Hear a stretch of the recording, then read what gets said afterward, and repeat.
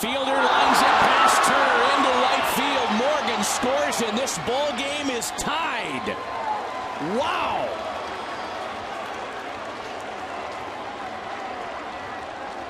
And when you don't throw the breaking ball in the dirt, you allow a guy like Prince Fielder to make contact, and he does.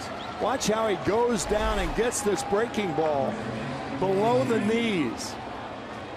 It may have been in the dirt had he not hit it off the end of the bat, and Prince Fielder ties the game again, and the Brewers are back to being momentarily happy. And thinking that all of a sudden Prince Fielder had turned into a